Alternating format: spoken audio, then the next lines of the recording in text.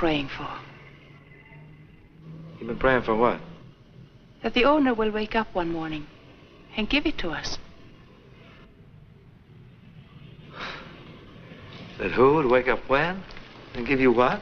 Mr. Bogardus, the owner. That's what we're praying for. Oh, woman, great is thy faith.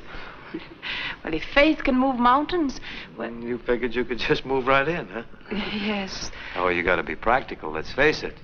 Does the owner know anything about this? Anybody ask him? No, we've just prayed. That's where you could help us. What do I do when he says no?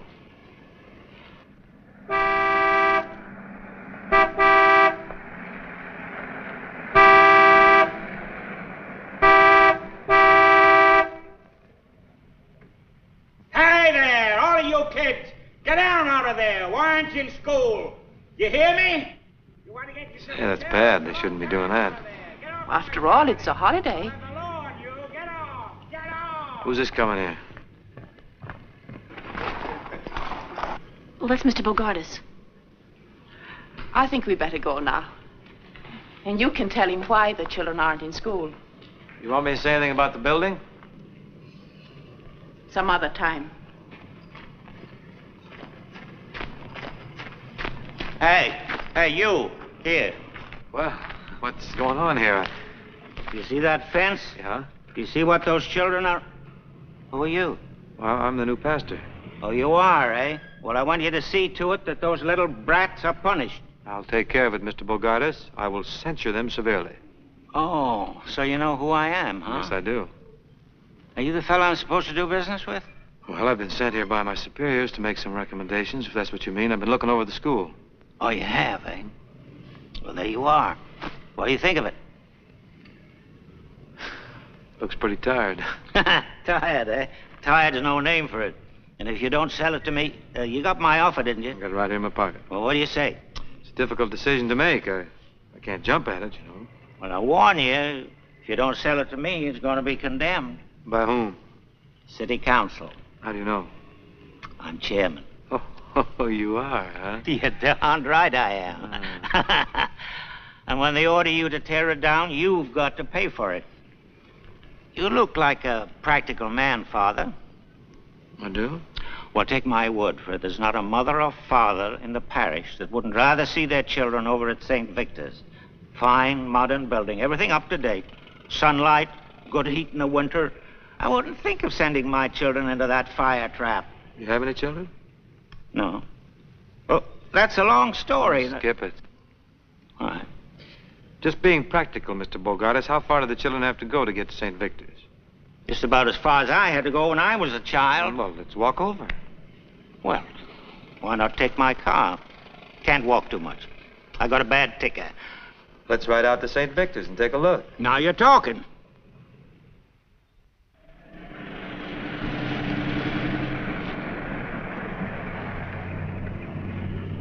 All you gotta do is close this school and send the children over to St. Victor's. Sell the property to you. That's right, it's that simple. Well, you can always find me. I'm here all day and every day. I promise I won't make a move without talking to you. Take a little while, though. I'm a pretty slow thinker. Well, you don't look it to me. No, sir. Goodbye.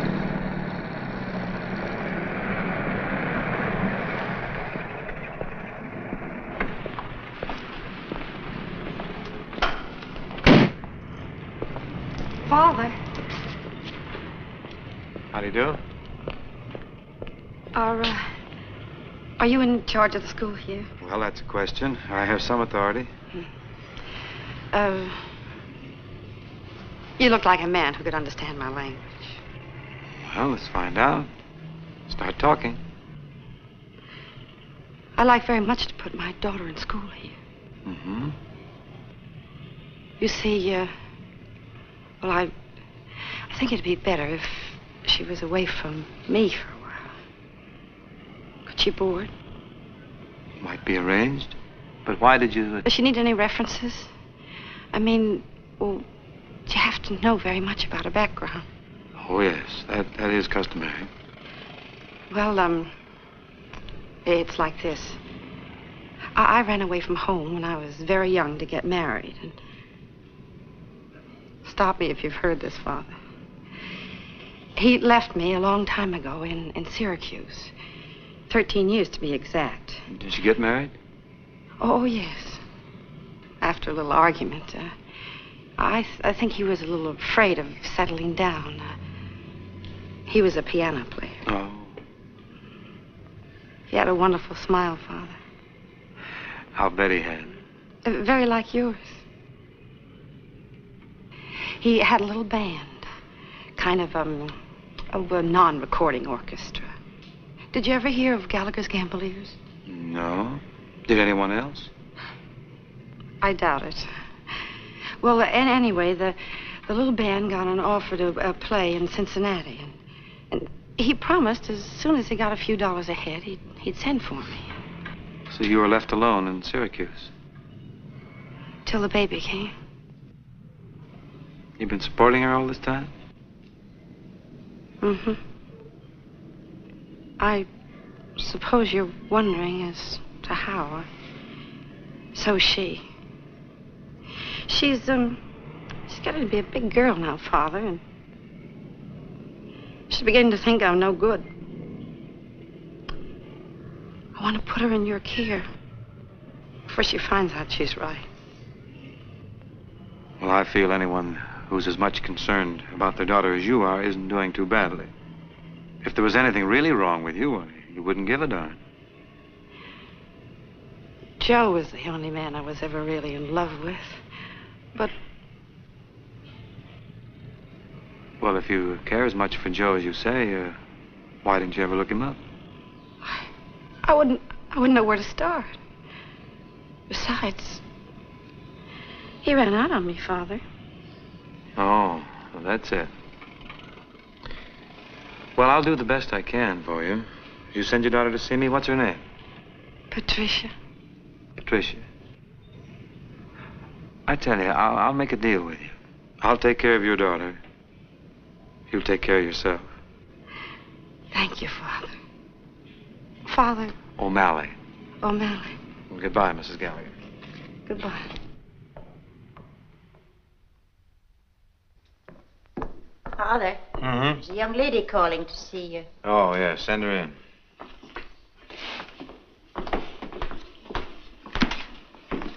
Miss Gallagher? Yes, Father. I've made arrangements for you to board across the street with Mrs. Breen. Oh, that will be just lovely. My boy, take your bags. Eddie, take those bags over and put them in the back bedroom. Okay, Mom.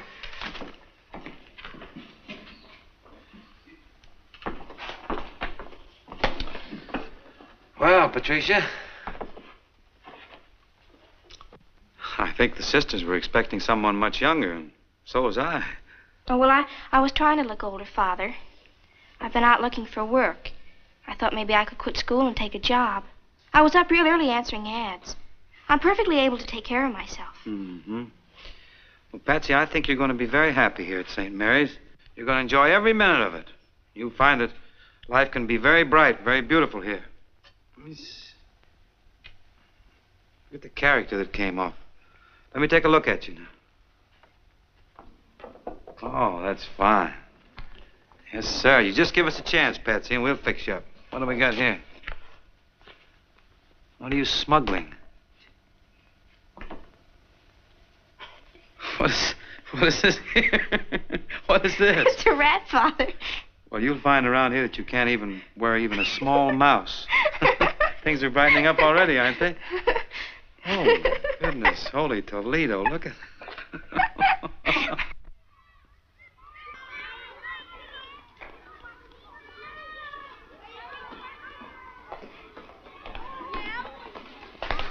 You sent for me, sister?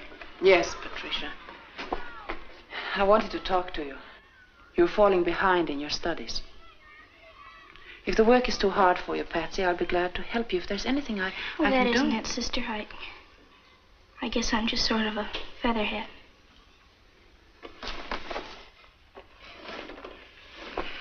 Don't you like school?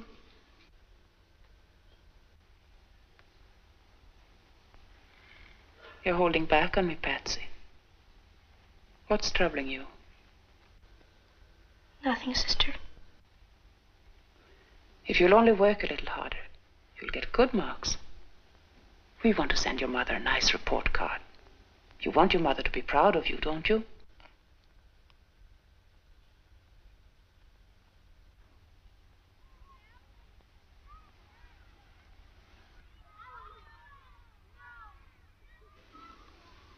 That's all, Patsy. You may go. Thank you, sister.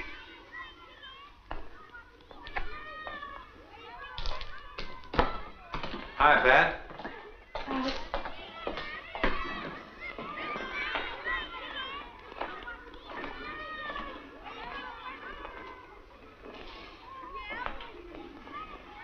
How's she doing?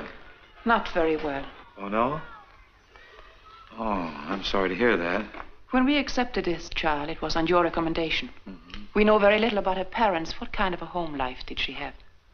Oh, you know, the usual, You said you met her mother. Oh, yes, I have. Do you know Mrs. Gallagher well? Yes, I know her quite well.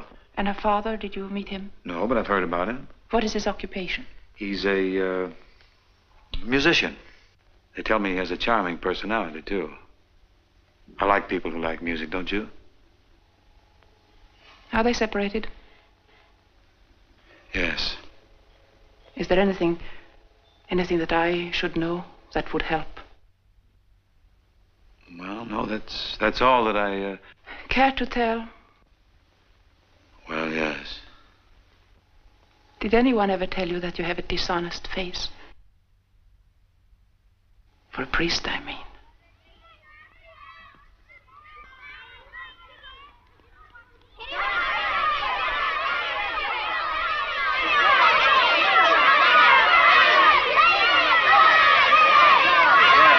Here, break it up. I'll knock your two heads together. The winner. Yeah, you're pretty shifty, aren't you? Let's see how you operate here. Hey, whoop. Can't lay a glove on you. Look at your shoe. You gotta watch all the time. Eddie, come over here. You better go inside and wash your face. Why don't you fight back, Eddie? You're a pretty handy lad. What's your name? Tommy Smith, Father. Tommy Smith. Well, keep your head up now. Yes, Father. He's all right. I think you better speak to Tommy, Father. He's a new boy here, and I'm afraid he's a troublemaker. Oh, he's a good fighter, though. We don't tolerate fighting in this school. I think you better speak to him, because if he continues to pick fights, we may have to send him to another school. Oh, but aren't we supposed to be educators, sister? I mean, instead of sending him away, let's try and correct him. I observed very little correction in your attitude, Father. As a matter of fact, I detected a slight note of pride. Naturally, I like to see a lad who can take care of himself. On the outside, it's a man's world. How are they doing, Father? Not doing too good, but you know what I mean. Sometimes a man has to fight his way through. Wouldn't it be better to think your way through? Well, that's pure conjecture, of course, from someone on the inside. It's very well put, though. But don't you think sometimes in raising boys, a woman's influence can be carried too far? Oh. You mean they may become sisters, Father? Yes, that's right. Well, you look after Tommy, and I look after Eddie, who lost the fight because he listened to me.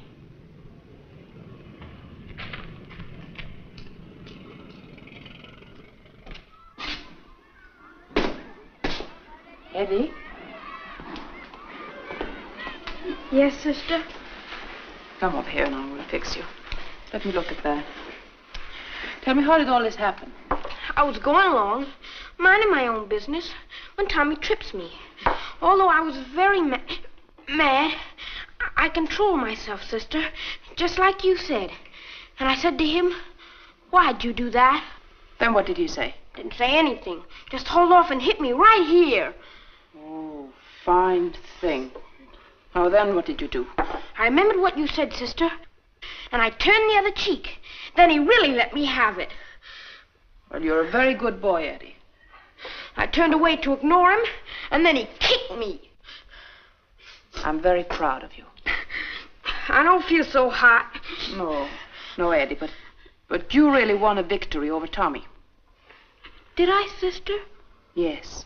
You were really the better man. You and I know that. Nobody else knows it. To tell you the truth, I don't know it. I don't think anybody was proud of me. And even Father